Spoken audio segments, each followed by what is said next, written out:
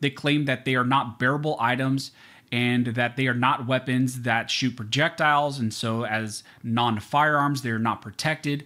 At best, the ATF claims that they are just simply accessories, and as accessories, they are not protected.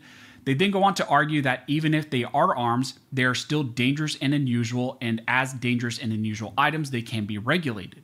Now, the last argument that the ATF makes is that the NFA's restrictions are in fact constitutional because this process aligns with Bruin. They argue that Bruin, in some dicta by Justice Kavanaugh, mentioned that shall issue CCW permit schemes could be permissible under the Second Amendment.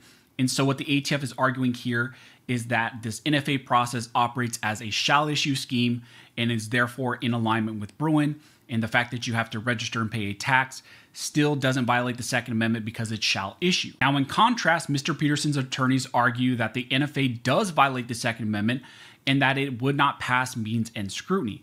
Again, I want to mention that that's not the correct type of 2A analysis, but that's what they present in their briefs. Mr. Peterson's attorneys argued to the Fifth Circuit that the defendant's motion to dismiss must be considered in the context that the indictment charged him with knowingly received and possessed a firearm.